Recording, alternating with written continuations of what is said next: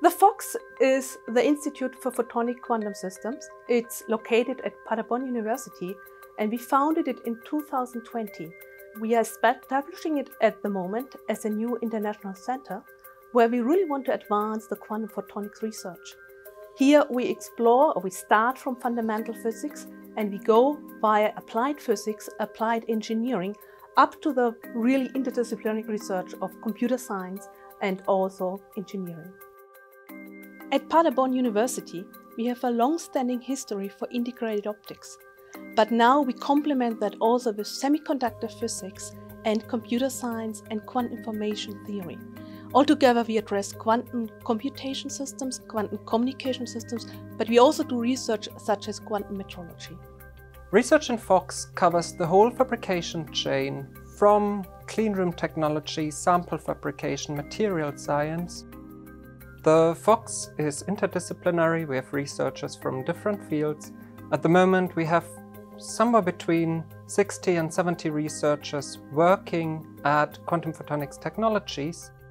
We are building a new building at the moment, which in about 3 to 4 years' time will give us an additional 1,000 square meters of cleanroom space. We'll get another 1,300 square meters of state-of-the-art quantum optics laboratories. Our new building will house around 110 researchers who will then actually work on an interdisciplinary approach to quantum photonic technologies. The Institute PhoQS is focusing on theoretical aspects in a very broad interdisciplinary approach. So we have several disciplines involved, so theoretical physics, also experimental physics. We have mathematicians, also there, both sides, pure mathematicians, applied mathematicians, and of course we also have several colleagues from computer science involved. And one really needs these experts in these several disciplines to make progress and to develop the ideas from basic science to move them on the application side. We are also interested in building new algorithmic techniques for quantum computers, also building up the complete stack of computer science for quantum computers.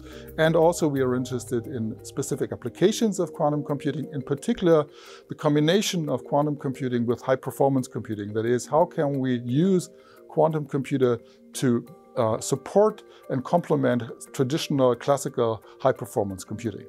Since a couple of years, we have now done research into electronic photonic integrated circuits and systems.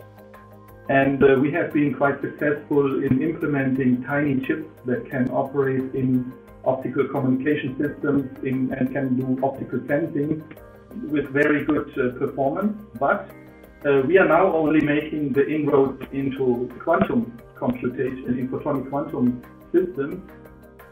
So our research actually has been successful in this electrical engineering domain of communications and sensing, but has now to be proven in integrated photonic quantum systems.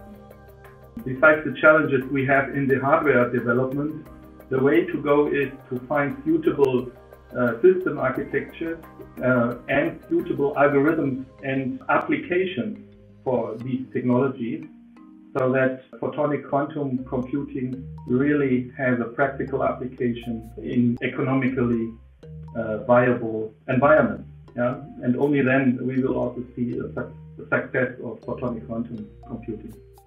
I see PhoQS really at the forefront of the international research in this direction of photonic quantum systems. Within the Institute, we have 3 ERC grant holders. We are involved in several European Union networks. We are collaborating with the best institutes, I would say, worldwide. I would like to mention the NIST in the US, so the National Institutes for Standards and Technologies, with whom we are collaborating on photonic detectors. With PhoQS, we try to build an internationally renowned research institute in photonic quantum computing. So it will be certainly one of the main research areas for the university, for Paderborn University. And we want to strengthen other areas of Paderborn University with photonic quantum computing, for example, in the area of high-performance computing, but also in the area of photonics, optoelectronics, electrical engineering, and of course in physics and computer science, for example, dynamic intelligence system, one of the profile areas in research at Paderborn University. I'm very excited about the future development of PhoQS, and I'm excited about joining in these broad interdisciplinary collaborations that is needed to advance quantum computing. What can it be useful for? And this we can do together in our institute.